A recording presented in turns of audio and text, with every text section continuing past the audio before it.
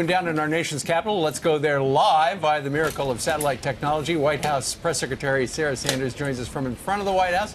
Sarah, almost Merry Christmas to you. Good morning. Merry Christmas to you guys. Thank you very much.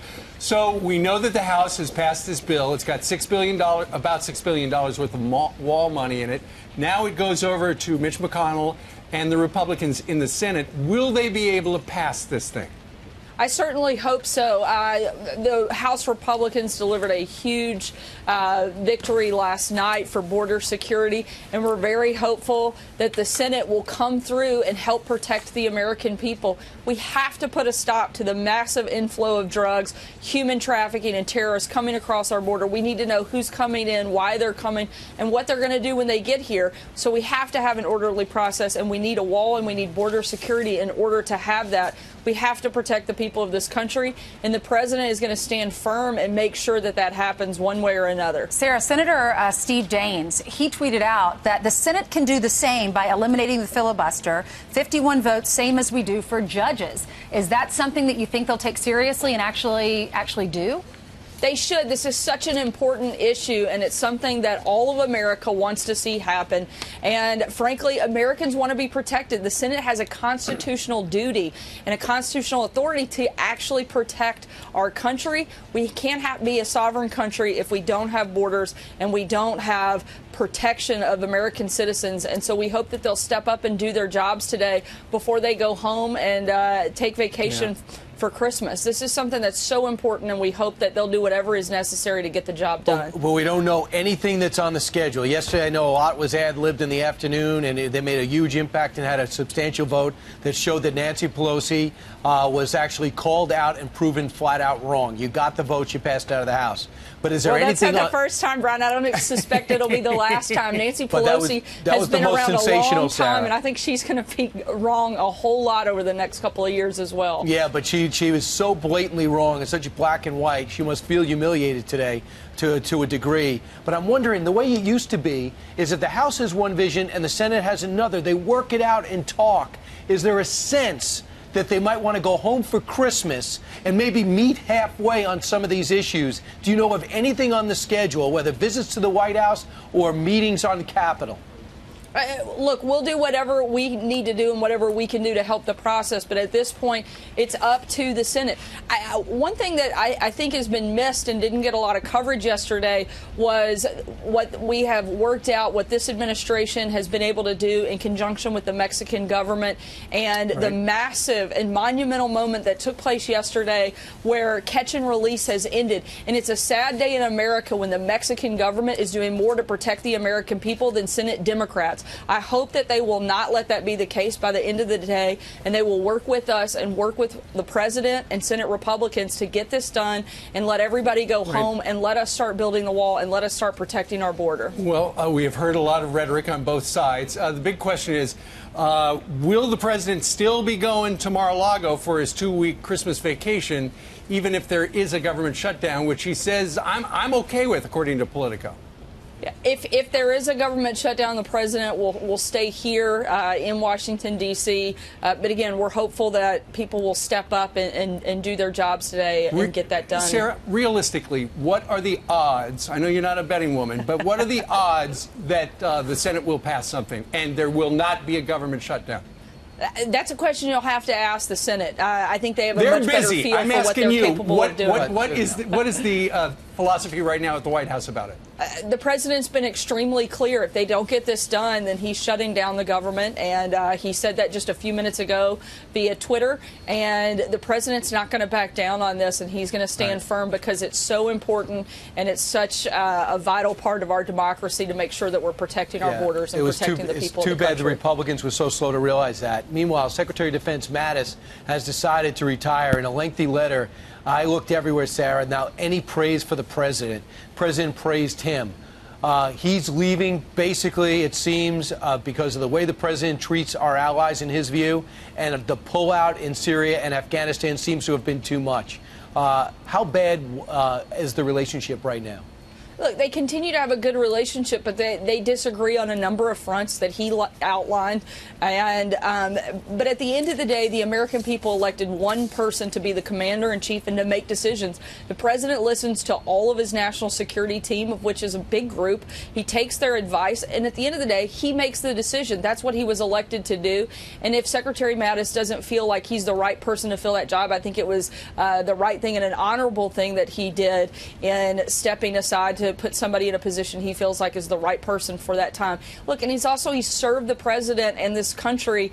He served in this administration for 2 years, and he served the country and the military for over 4 decades. An incredible person, an incredible servant to this country, and somebody that we have the highest amount of respect for and wish him very well and look forward to continuing to work with him over the next 2 months. Let's not forget, he's not just walking out the door. This will be an orderly process, and it will continue to be a good relationship over these next couple of months. Who's on the list for his replacement? I think there are a lot of people that are on that list. The good news is we have a strong deputy at the Defense Department that can help hold the ground while we transition and look for a new person and go through the confirmation process. Right, Sarah, a lot of people, when the president announced the drawdown in Syria and Afghanistan, if you're watching a lot of the channels, people are very concerned about it. But if you've been watching Donald Trump for the last couple of years, this is something he has been talking about. This is one of the reasons people voted for him.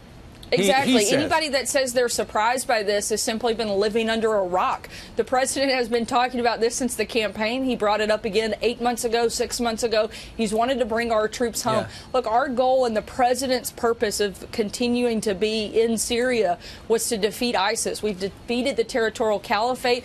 99% of ISIS has been wiped out of Syria. The president doesn't want to be in the middle of another civil war in the Middle East and put American lives on the line for that purpose. He wants to bring the men and women of our armed forces home, and that's what he pledged to do, and that's exactly what he's doing. Sarah, he's giving Russia a big win. Vladimir Putin praised him. He also is doing exactly what he criticized President Obama for doing. He said President Obama is the founder of ISIS. He just refounded ISIS because they got 30,000 men there, and they're already striking back with our would-be evacuation. The president's he's really on the griddle with this.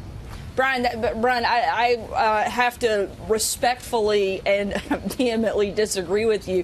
The idea that the president has had anything to do with helping ISIS reemerge is absolutely outrageous. The president has put so much emphasis on rebuilding and making sure we have the strongest military on the face of the planet. If ISIS wants to pick a fight with somebody, they sure as heck don't want to pick one with Donald Trump, because he will destroy them and defeat them, and he's made that extremely clear. We've wiped out 99% of ISIS in Syria. The president doesn't want to be in the middle of a civil war in the Middle East and continue to put American lives on the line. If we need to fight ISIS again, the president's not afraid to do that. All right, Sarah, thank you so much. We wish you a very Merry Christmas. Thank you very much. Thank you so much. You're Merry welcome. Christmas, guys. The president's sharing a solution to avoiding the shutdown, tweeting, "Mitch, use the nuclear option to get it done. Our country is counting on you."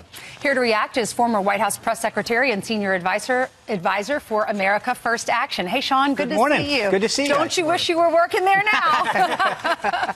What's going to happen? Do you think there'll be a shutdown? I think that's where we're headed right now. But I think that there are options. I think the president understands that this isn't just an issue that's important to his base, but it's important to the nation.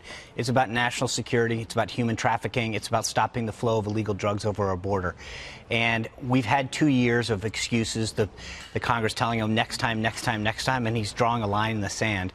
Make it very clear that this is the last shot that we have. Because the reality is Nancy Pelosi takes over the House January 5th, and we're not going to see any action. So if we're going to fight, this is the fight now. Sure. And, Sean, it looked a couple of days ago like the president was going to cave on the wall because it looked like the House was going to wind up with no money for the wall, Senate no money for the wall. It seemed like he was okay with that until Mark Meadows, according to Politico, picked up the phone, called him and said, "Hey, Mr. President, you ran on this, and conservatives have your back." But he's absolutely right. I mean, and that's not just conservatives. I think this spans a much broader spectrum of Americans that understand what's at stake. But who was giving the president that I think advice? my guess is that you had a lot of congressional leaders that said, Mr. President, it's Christmas time. We've always lost shutdowns. But it took reminding people that the last time we had this shutdown, the Schumer shutdown, it wasn't until President Trump that Republicans actually started winning on this idea of fighting for principles, fighting for the right policies, fighting for things that make the country better.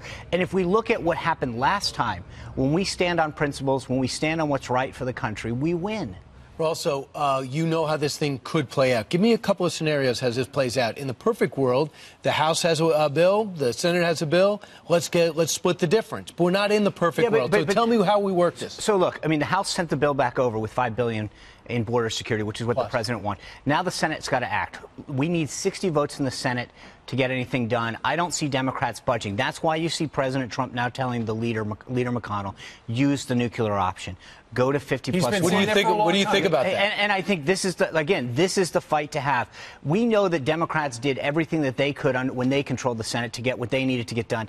This is the time. This is the right issue to do this. What if the Republicans, they vote for the nuclear option? That happens. Can they vote back? Can they vote it to be reversed? No, but since the House sent it over, if the Senate goes to 50 plus 1 and passes it, it goes to the president's desk and it's a done deal. Are you going to feel good about that if it's a majority Democrat in the Senate and it's President Cory Booker? Well, I don't think that'll happen. But if there's a Democrat, when a Democrat eventually gets the White House. And look, here's what we have to understand. The Democrats, when they were in charge, did everything they could to change the rules to benefit them. We've got to start playing in the same way. We are We've with got the to judges. stay fighting. And I think that's what you've seen with judges. But it was them that made the first move last time, Harry Reid. It was McConnell who took this big, brave step to get Kavanaugh and Gorsuch through. Let's do it again. These are the right things to fight on. Exit question. The odds of a shutdown tonight at midnight? 70-30. In favor of? Yeah, I don't know how long it lasts, but I think that they're gonna try all day long to get that deal with Democrats. I don't know that they're gonna get it, and I think we may need a little additional time. Pelosi already looks bad. She promised he didn't have the votes. She had the votes. Turns out that didn't happen. Sean, Merry Christmas. Hey, thank you. Merry Christmas to you guys. All right.